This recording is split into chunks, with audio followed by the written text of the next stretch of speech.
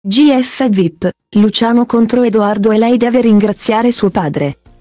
Nella casa del Grande Fratello Vip il clima continua ad essere sempre più teso. Nella giornata di martedì 15 novembre, Antonella Fiordalisi ha sparlato di Luciano Punzo, ipotizzando che quest'ultimo avesse una relazione fuori.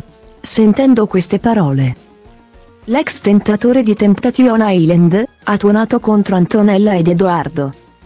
Tutto è cominciato quando l'ex tentatore si trovava nel confessionale del Grande Fratello Vip.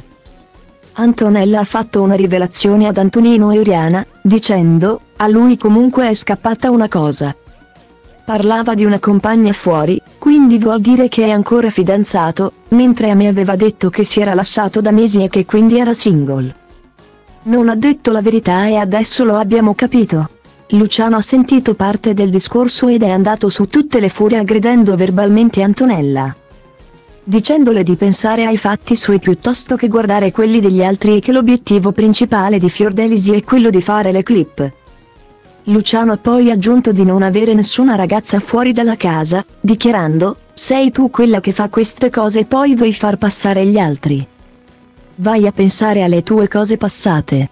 A questo punto Edoardo Donnamaria è intervenuto per difendere la sua fidanzata, trovandosi contro però sempre l'ira di Luciano, il quale ha detto di non voler parlare con Edoardo e di evitare di mettersi in mezzo ad ogni discorso, perché l'unica cosa che sa fare è dire cavolate dalla mattina alla sera.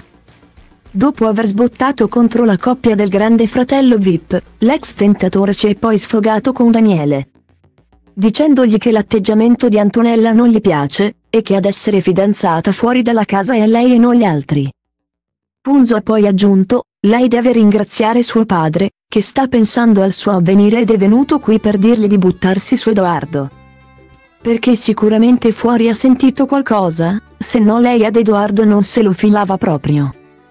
Ora ci sta Edoardo che è un cane che difende il padrone. Antonella in queste ore nella casa del Grande Fratello Vip non si fa mancare nulla.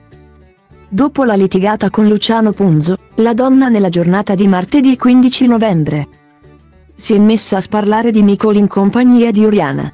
La prima a parlare è stata proprio Oriana, la quale ha detto ad Edoardo di non capire come ha fatto a stare insieme a Nicole in quanto l'altra volta mentre le pettinava i capelli, si è resa conto di averli sporchissimi e che quindi è una persona che non si lava ed è sporca.